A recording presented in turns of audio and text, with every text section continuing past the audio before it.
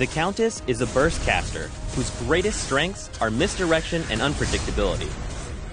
Utilizing her abilities, Countess can quickly single out and assassinate a key target and vanish into the darkness. Focus on buying cards that increase your physical damage and mana. Dark Tide will send out a rolling cloud that deals damage to all enemies in the area of effect. This is your main source of damage and is great for poking enemies and pushing lanes. Blade Siphon will cause Countess to quickly spin her blades around her, dealing damage. It also comes with a passive component that will regen a % of her max health every time she kills an enemy unit. This effect is amplified when slaying an enemy hero.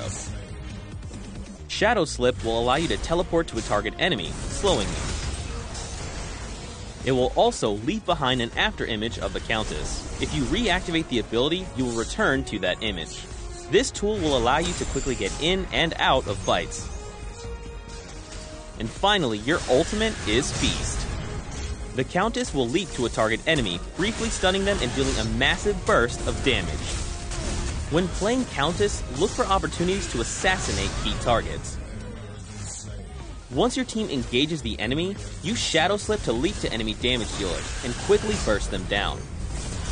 Feast will deal a massive burst of damage, but can also be used to interrupt enemy abilities.